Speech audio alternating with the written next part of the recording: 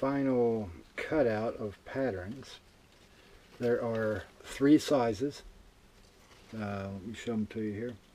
There's one big one here, 2, and medium is 3. So basically small, medium, large. The dress, okay, and right now you're looking at side panel left.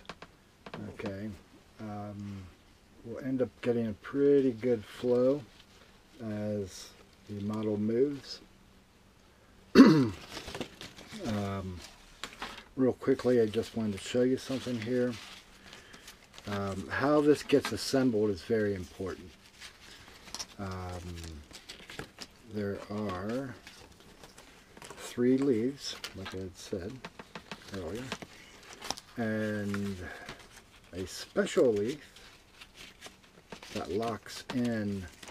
There we go. Jeez. Like I said, there's an order.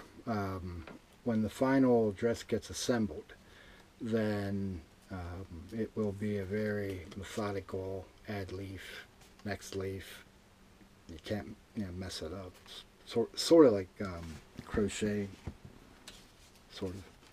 Okay, so this one here is the back one. It's the big one.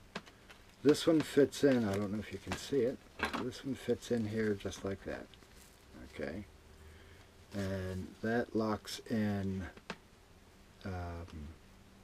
the positioning of those 2. And I'm going to put it right back on my holder, which is also currently my model.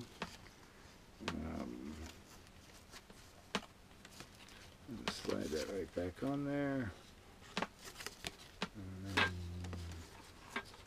oh, there we go. So, sorry, I have a little tape on the end to serve as a stop so it doesn't fall off. Okay, so there you go. When this does get inserted, this has to be lifted up, and I'm hoping you can see this.